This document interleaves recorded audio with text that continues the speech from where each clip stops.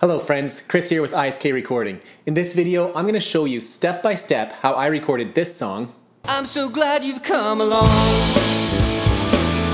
With you I can't go wrong. You're all my hopes and all my dreams. I recorded this song right here in this living room, nothing fancy about it, using a 2012 13-inch MacBook Pro, the free recording software that comes with every Apple computer called GarageBand, a Behringer UMC 404 HD recording interface, and $219 worth of microphones. The total value of everything I used for this recording is $882. I also did this recording right here in this living room. No studio, no room treatment, I didn't bring in any sound panels, just an average living room. This is easily attainable for anybody. Now the first thing I'm going to talk about is room acoustics. As a general rule, the bigger the better. Now, I don't know who started this idea that recording in a closet or in a small vocal booth is going to give you the best sound quality, but that's simply not true. You want as big and open of a space as possible. And if the recording space is carpeted, then that's no good. That carpet's going to soak up all of those high frequencies and it's going to dull in the sound. Although this living room right here, we're looking at about 800 square feet with the rest of the house and 8-foot ceilings. The reason you need a larger space is actually for the lower frequencies, from 400 hertz and down. These frequencies have a really long wavelength and they need a lot of room in order to disperse. If they don't have that room, then they just bunch up and accumulate, and you don't really hear it with your ear, but it does have a muddying effect on the lower frequencies of your recording. So you need a large enough space that those low frequencies can just go away, disperse, be gone, disappear forever. So that's why I chose a living room to do this recording, because most living rooms, just like this one, are open to the rest of the house, and that gives a larger area for all the sound to disperse and those low frequencies don't become problematic. Now the downside of a living room is it might be close to the kitchen, so there could be a fridge humming away, and you might also get noise from the furnace of the house. So right now as I'm speaking, there's actually a fridge. It's plugged in and buzzing away. It's about 20 feet away from me. But for this recording, I unplugged the fridge and I turned off the furnace to get as quiet of a space as possible. It was dead silent in here. For a recording interface, I used a Behringer UMC 404 HD. This is a 4-channel interface by Behringer, and it's got their Midas designed preamps. Now Behringer has 2 levels of preamps that they use. They've got their Xenix preamps and their Midas designed preamps. The Xenix ones are like, meh, they're so-so. You won't get great sounding recordings with them, but they'll get the job done. It'll be okay. But their Midas designed preamps are actually really good. They have a low noise floor and excellent clarity. So this interface has their Midas designed preamps, and it's a 4-channel, so I can plug 4 microphones into it and record them simultaneously. Now for microphones, we're using the ISK Pro Audio Home Studio bundle, and that bundle gives you 4 microphones. You get 2 ISK Vibratos, an ISK DM57, and an ISK BDM1, and a bunch of other knickknacks, some cables and holder and stuff. And it's only $219, and these are fantastic quality microphones. Now the first step in the recording process is to create a ghost track. This is just a rough recording of the song, but it needs to follow perfectly the tempo and the structure of the song. And the purpose of the ghost track is to be played in the headphone monitoring mix of the first artists that are recording, such as the drums and the bass guitar. And this allows them to know where they are in the song so that they know where they're playing a verse, where they're playing a chorus, where to put their fills for the drummer, and then the ghost track just gets deleted after your drums and bass guitar are recorded. So the ghost track doesn't need to be a high quality recording, and it doesn't need to incorporate all of the parts. Generally what I like to have for a ghost track is just the rhythm guitar and lead vocals. So to create the ghost track, the first thing you need to do is get the tempo of the song. And once you have that tempo and the click track is set, then just record your rhythm guitar parts and your vocals over top of that. Okay, now we're on step 2. We're miking the drum kit. For overheads, we used a pair of ISK Vibrato microphones.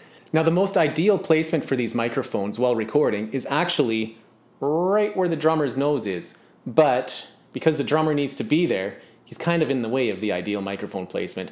So I place them as close as I can to that location, which is right above his head. And then we placed a microphone on the snare. We used an ISK DM57. It's pointed down at about 45-degree angle, pointed towards the drummer, and placed about 2 inches away from the top of the snare.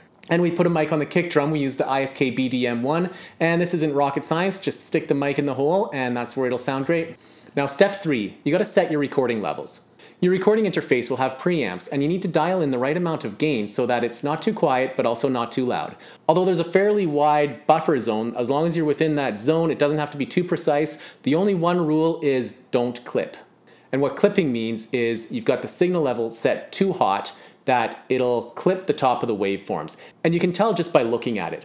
So here's an example of what the waveform looks like within its region when it's recorded in the GarageBand software. This example is an ideal recording level.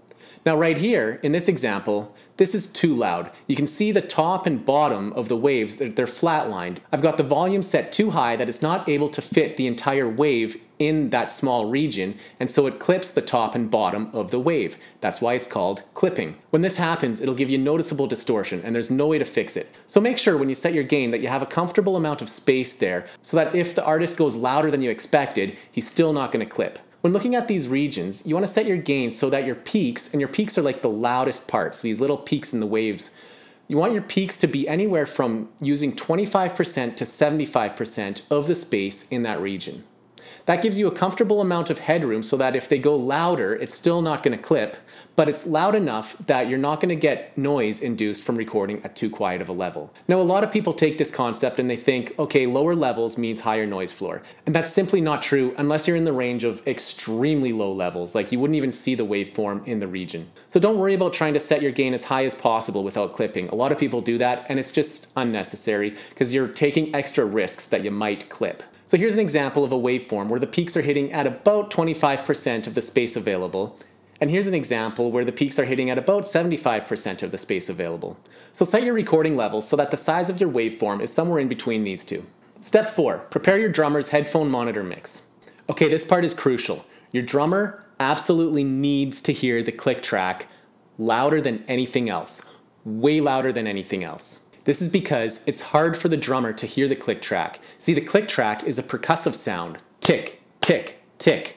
And the drums that he's playing are also percussive sounds. So the drums camouflage the click track and make it very difficult for the player to differentiate between the click and the drums that he's actually playing. And then what happens is he sways from the click track, and every once in a while he'll catch it again and go back on time. So he'll have these little tempo fluctuations. And those tempo fluctuations will actually sound fine when you listen to the drums by themselves, but when you add all the other instruments in, it's going to be noticeably off time. So to overcome this issue, the click track needs to be overwhelmingly louder than everything else the drummer hears. But the challenge with that is the acoustic drum kit is really loud by itself, and the sound from it is going to travel through the headphones and into the drummer's ears. He's going to hear that drum kit acoustically. So to overcome that, you have to make the click track in the headphone monitoring mix extremely loud to the point where it's making that poor drummer's ears bleed. And that's the amateur way of doing it.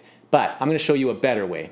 Now, to keep the budget low on this recording, I went to the dollar store and picked up some dirt cheap earbuds. These were $4. Now, I was careful to select a type that are noise isolating. So if you're not listening to music through them, you could just put them in and they'll deaden the sound around you, just like an earplug. And that's important because you want to get isolation from the outside environment. So your drummer's going to hear his headphone monitoring mix through these earbuds, and because the earbuds are so small, you can put construction earmuffs on top of them. And that gives you extremely good noise isolation so that you don't have to crank the volume.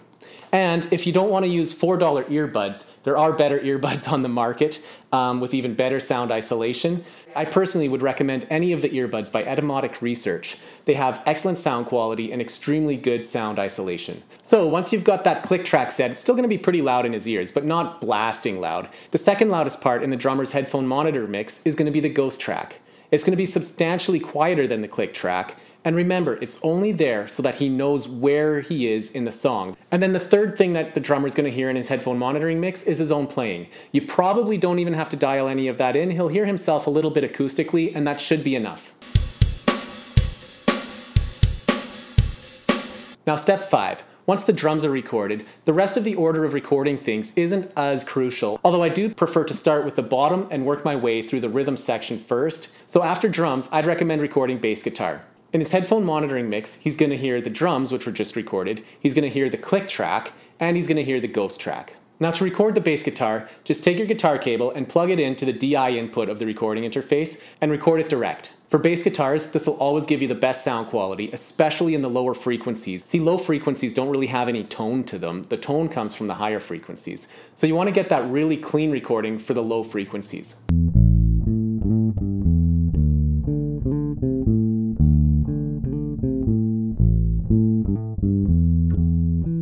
Now, every once in a while, you'll get a bass guitar player that loves the sound of his amp, and he's going to argue with you on this, because he's going to want to mic his cab, but you're not going to get as clean of low frequencies if you do that. So when that happens, the first thing you need to do as a recording engineer is try to convince this bass guitar player that it's for the overall good. You need to record the DI signal. If they persist and they really insist that they want to mic their cab, then what you need to settle on is still recording the DI signal, but what you can do is reamp to record his cab, and then you have both. You have the DI and you have the sound of his cab. And in the mixing process, you can blend them together and get the best of both worlds. All right, step 6. Now we've got drums and bass guitar recorded. The next part that I would generally record would be the rhythm guitar parts. I would do multiple takes, layer them up, and then I would do vocals, and then I would do lead guitars, and then I would do harmonies, and then I would do any additional supplemental parts.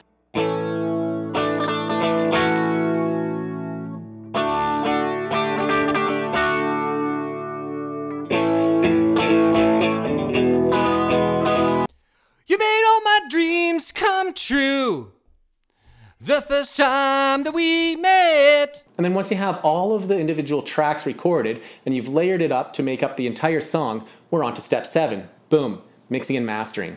Now I'm going to be honest with you, recording, that's the easy part. Mixing and mastering, that takes a long time and a lot of money worth of equipment to do a really good job of. Now I'm going to be creating a lot of videos on mixing and mastering and techniques that you can use. Plus you can download this GarageBand session and see how I mixed and mastered it, reverse engineer it, play with it, tinker, and maybe you can even make it sound better than I did. Also, ISK Pro Audio offers mixing and mastering services at very reasonable rates. Now I did 2 mixes of this song. For the second version, I brought the session into the studio and mixed and mastered it there with the higher quality plugins, conversion, and I use analog summing too, which I really like the sound of. So here's a quick little comparison of the 2 mixes. I've been waiting for so long for someone to come along. I never knew it would be you. Together we can see it through. And I've been waiting for so long for someone to come along. I never knew it would be you. Together we can see it through. I've been waiting for so long for someone to come along. I never knew it would be you. Together we can see it through. And I've been waiting for so long for someone to come along. I never knew it would be you. Together we can see it through. And there you go, that's all there is to it. You see, recording a song really isn't hard. Anybody can do it. And over the last decade, there's been such huge improvements in the technology that even low-cost gear can have really good sound quality if you buy the right low-cost gear and you know how to use it. Those 2 things are crucial. The right low-cost gear and know how to use it. If you want a microphone with a fancy brand name, well that's fine, but you'll be paying a hefty premium for that. If you just want to get a microphone that has great sound quality and costs as little as possible, you need to check out ISK microphones. They're probably the best bang for the buck microphones in the world. So if you found this video helpful, please return the favor. Hit that like button right down there. Boom, thumbs up, like, smash it. And make sure you subscribe to this channel because I've got tons more videos coming.